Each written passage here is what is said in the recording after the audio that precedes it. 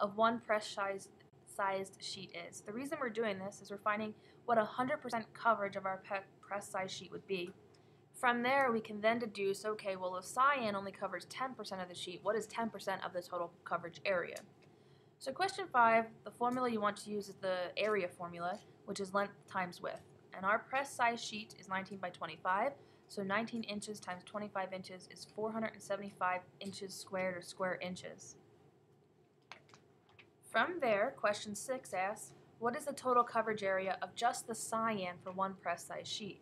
Cyan, per our project or our problem description, covers 35% of the press size sheet area. So the question we have to ask ourselves is, what is 35% of 475 square inches? Whenever we have a percentage, we can divide by 100 to turn it into a decimal. Of, in mathematics, represents multiplication.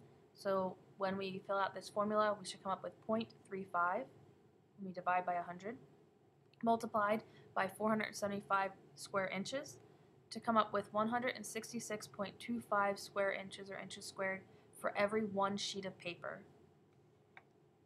Question 7 says, well, if one sheet of paper needs 166.25 square inches of coverage, how many square inches of coverage do you need for all of your sheets? Which we have to be able to recognize that question 2 already tells us the total number of sheets that we're purchasing. So we'll take 166.25 square inches for one press size sheet and multiply it times 125,000 total press size sheets, for a total coverage area of 20,781,250 square inches that must be covered in cyan ink. Question 8. Now that we know the total number of square inches needed, how do we figure out how many pounds of ink to buy?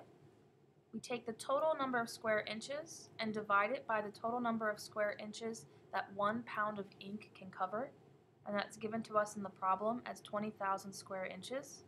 So 20,781,250 square inches of coverage area needed for cyan, divided by 20,000 square inches for every 1 pound of cyan ink, means we need to purchase exactly 1,039 pounds, 1,039.0625 pounds. We don't purchase part of a pound, we have to buy at least a whole pound to buy the container, so we'll actually purchase 1,040 pounds.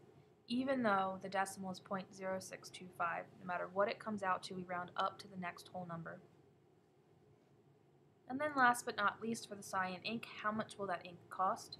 Since we're purchasing 1,040 pounds, and our problem tells us that the ink costs $6 per pound, we'll multiply 1,040 times 6 for a total cost of cyan ink of 6,240 pounds. If you're able to get all of the cyan answers correct, please move on to the next video to calculate the magenta ink coverage.